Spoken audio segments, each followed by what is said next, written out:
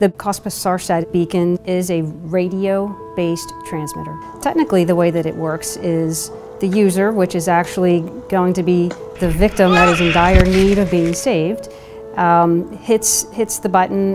There is an antenna that is hooked to the beacon itself. The antenna is the mechanism to allow transmittance of the signal, which is a signal that is meant just for search and rescue. So the signal itself gets beamed into space, where we have hardware instruments orbiting around space waiting to actually pick up that signal.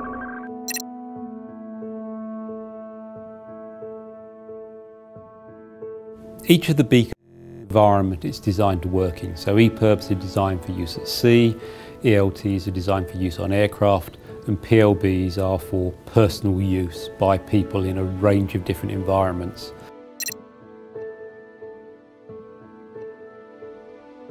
The unique thing about EPIRBs is most EPIRBs are water activated. So the EPIRB would normally be mounted in a bracket on board a ship, but when you take it out, you effectively arm it, and then as soon as you get it wet, it will start to automatically transmit.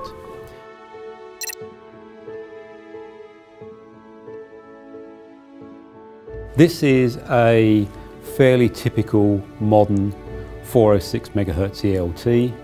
Basically what you have is the ELT. Within the ELT is a G switch. So if you hit it like this, you apply a G-force or a gravity force of in excess of about 4G, then the ELT will activate. And that's set to a level whereby a hard landing in an aircraft shouldn't trigger it, but a crash should. PLBs are designed for personal use by people in a range of environments.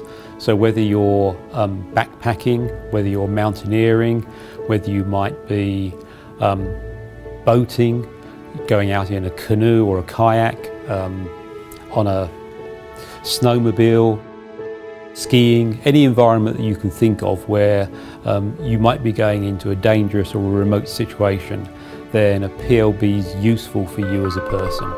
And the difference is that really the PLB is something you carry with you. When the customer goes out, they never expect them to be in a distress situation, whether it's maritime, land or sea. They don't expect that. But what they have that comfort knowing that if their vessel gets into trouble or crew members are getting into trouble, they know that they have a device which they can activate, and within a reasonable time frame, some sort of help will come to them. Some asset will come to them and pick them up. When the beacons go off, we start the ball rolling that it's distressed. We'll make phone calls to the person that the beacon has been registered to, and then try to identify whether that person's actually in distress or not. Registration makes all the difference in us being able to quickly identify that there is actual distress out there. We find out that your loved one or whatever is out at sea, we'll respond immediately. It'll be much quicker getting assets on scene. If we can't get an identification that they are in distress, we'll automatically assume distress and start responding with assets.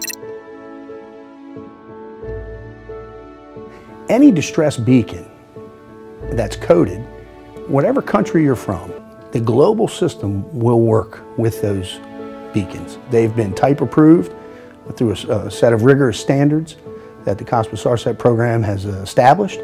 And anywhere in the world that a distress beacon's picked up, if someone from the Russian Federation is in the United States and they're hiking in the Colorado Rockies and they go off, our Air Force RCCs will execute a rescue and save that person. And obviously, because it's a Russian Federation beacon, we would let the Russian Federation know, and vice versa. Before, when the people from United Arab Emirates, when they go fishing, they don't have any idea about this Sarsat program. And when they had an incident, they trying to use the cell phones, and sometimes they low battery or there are no signals. So maybe some of them took days to find them. But people now feel safe and secure and also protected. The time they press activate this beacon, they know they are people, they are watching them and they will come to help them.